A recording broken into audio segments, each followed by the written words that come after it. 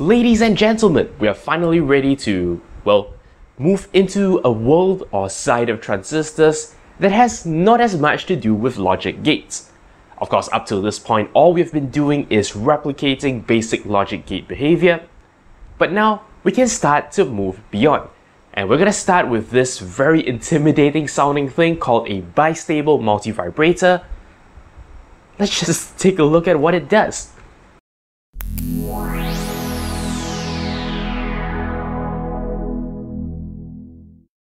Hello and welcome back to Transistors. So, what is this thing that has such a scary, intimidating name? Before we go into this, let's actually take a quick detour back to logic gates. Now, you remember we looked at this thing called a latch, in particular this one, which is the most basic RS NOR latch. The idea is by laying out our two logic gates, namely our NOR gates, in this manner, it is actually able to hold one bit of data.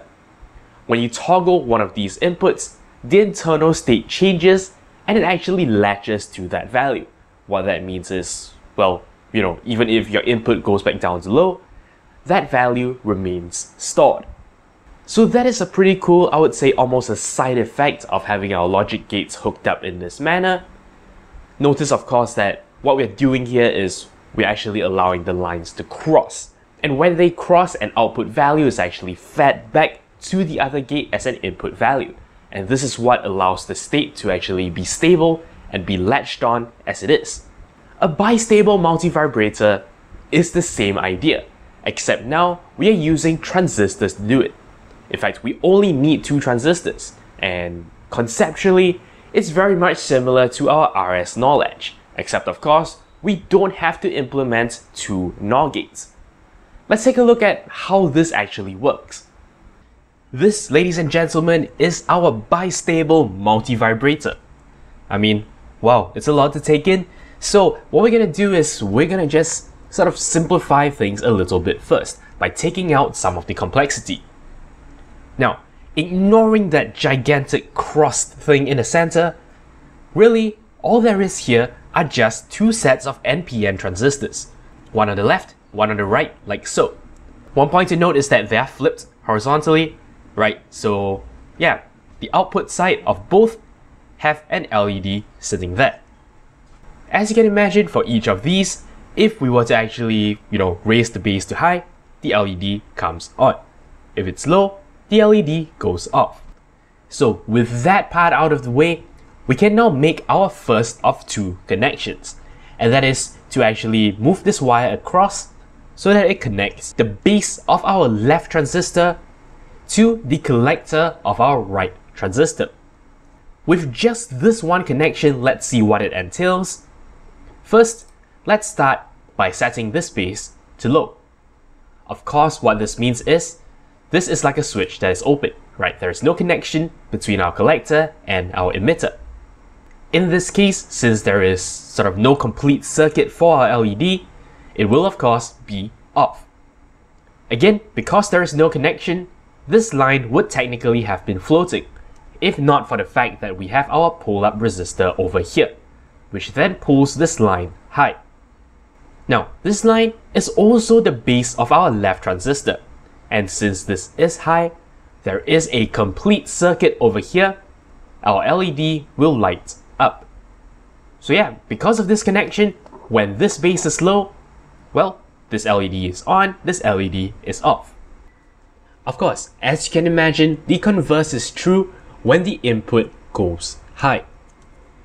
When it is high, the low state from here is able to flow on through to this side. Because there is movement of charge across the LED, it lights up. At the same time, as a result of this line goes low, right? We override the pull-up resistor. As a result of this, our transistor here acts like a switch that is open. Therefore, your LED here is off. Nothing too out of the ordinary, I hope. Let's go ahead and amp up the difficulty of this setup even more by actually going ahead with our second connection. Now, the two bases are cross-connected to the two collectors, and let's see what sort of effect this creates. Because we need to start somewhere, let's assume that we have an on state over here at this LED, as in this LED is lit up. What that means, of course, is that since this is on, there must be a flow of current through here, therefore the yellow wire here is low. Of course, naturally the base of our left transistor must be low as well, and what that means is that LED here is off. Since this transistor here is acting like an open switch, essentially the entire green line is disconnected. Thankfully, we have a pull-up resistor here which pulls the whole green line up to high. And there is one important conclusion we can draw from this. The high state here is consistent and okay at the base here, right? Remember, high implies that this switch here is closed, right? And that is indeed what is happening. All these states will remain as they are, or to use another word, it is stable. Now, don't forget, our setup here isn't actually complete. In fact, we need to introduce one more thing, and that would be the switch. Now, for this to work, we'll also need to add a resistor here, and in fact, these switches are here for us to change the state of the circuit. In fact, let's see what happens when we close the switch. Now, previously, the yellow line was low. However, now, when we close the switch, we force a high state through. Here is what happens. All our old states become invalidated. Instead, let's start tracing again, knowing now that it is high here. Since we actually close the switch now, of course, this LED comes on. The low state comes through, and as a result, the base here is low. This breaks the circuit here, causing this LED to go off. This section of wire here in blue is now basically disconnected. It uses the pull-up resistor here to go high, right? It is pulled high by the resistor. So as long as the switch is closed, all is well. But what happens now when we reopen the switch? The yellow segment of wire now goes disconnected. It is essentially no longer driven by this high source. However, thanks to the fact that this segment of wire is being pulled high, our yellow wire remains in the high state. That's right, it's actually being pulled back up to high, and again, our entire circuit is stable. This base was high, now when this is open, the base is still high, and what this means is, well, we retain the current state. Everything is stable, everything is latched on as it is. Now, let's introduce our final switch and see how things change up. Again, our state hasn't changed from the previous slide. Let us now close this switch, causing this green line to go up to high. Of course, this causes this LED here to come on. The low state flows on through to this blue line, which in turn knocks this base down to low. That opens the circuit, switching off the LED. Again, when we open up this switch, our state remains stable, because again, our green line here is being pulled high by this resistor. So yeah, there you go. This is essentially your bistable multivibrator. The idea is you can put it in a state by setting that particular base high.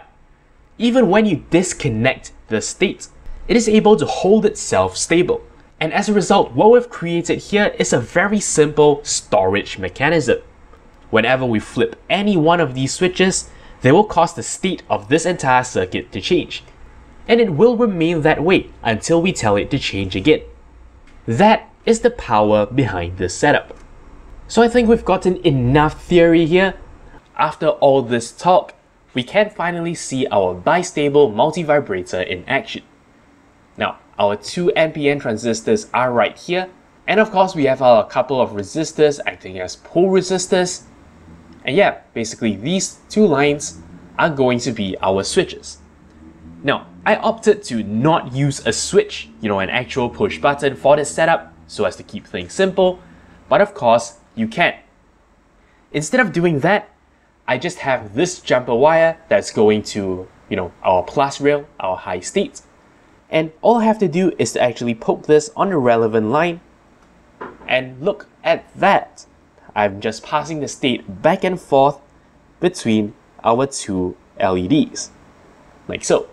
And again, all I need to do is to just touch it once, the state goes over and it latches. It stays as it is. And that of course is where the name bistable comes from. It's able to just jump to your other state. It is stable in that state, so the state remains. And yeah, I can always, just go from one side to the other. Now, just as an interesting point, remember how I said that we had to assume that one of the states were true? That is the very interesting part about this setup, because the starting state is actually not known. Now, take a look at this.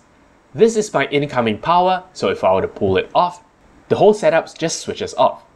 I'm going to just connect the power back again and watch what happens. When I first start up this system, this light comes up first. Except, does it really? Let's try that again. I'm going to pull that out and reconnect it. Still this light. I'm going to try it a couple of times and see, in fact, on the third try, the LED that comes on is the other one. Interestingly, if I were to try this enough times, you will see that, which LED starts off lit is random. Of course, really physically speaking, it's not random, it's just, whichever state latches on first, right, that will be the side that starts off high. But we have actually no idea which side that is. Of course, we can make this consistent, right? All we need to do is to actually start it off with one of the switches pressed, so to speak. For example, if I were to start off with this switch pressed, well then we can be sure that its side is going to be the side that is high.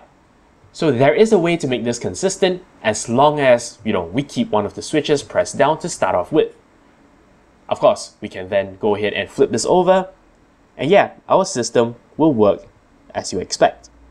So the key property here is that the moment a state is set, it stays. It stays that way until we actually change it, until we actually tip the balance by flipping one of the switches. And that is why we call this bistable. Of course, just as an interesting additional note, right, while everything works fine and dandy as long as, just one side is high, we can sort of confuse the system by making both sides high.